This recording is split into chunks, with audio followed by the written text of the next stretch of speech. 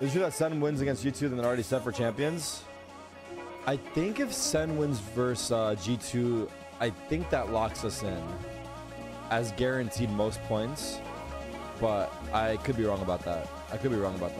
Okay. So we have 12. No, I don't think it does. Because you still get points in playoffs, right? Can't you still get points in playoffs? If we win, it does lock them in. If we win, we would have 13 points. But if we lose and 100 Thieves win their next 2 matches, we're tied. But if we win, we're guaranteed. But if you get a bye, you get a point for the game you get a bye for. I think that's already factored in, or no? Is the bye not already factored in? Rob Moore tweet. The bye is not factored in yet. Also, if we take down G2 in our final match, we will guarantee a return to the World Championship. Okay, so what exactly is it? If we win versus G2, that puts us at oh, the bye from playoffs. I see what you're saying. The bye from playoffs, if we get top 2, that's what you're talking about. That's not factored in. And then that would cement us ahead. I see.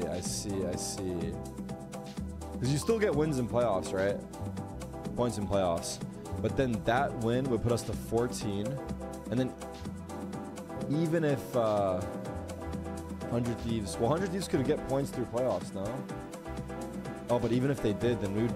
Even if they got enough points, they would be like top 3. And the spot would go to the next person, which is us. I see how it goes. Basically, what it is that if we get this next win, we're guaranteed to secure top 2 in group stage, which will also give us a bye. So that'll give us 14 points with the next win and the bye win. And then if we have 14 points, even if 100 Thieves win their next 2 matches, they get 12 points. They would have to basically qualify for the event for them to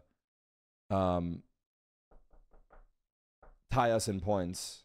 And even if they did tie us in points, we would be the next team to take the spot. So we're guaranteed. I see.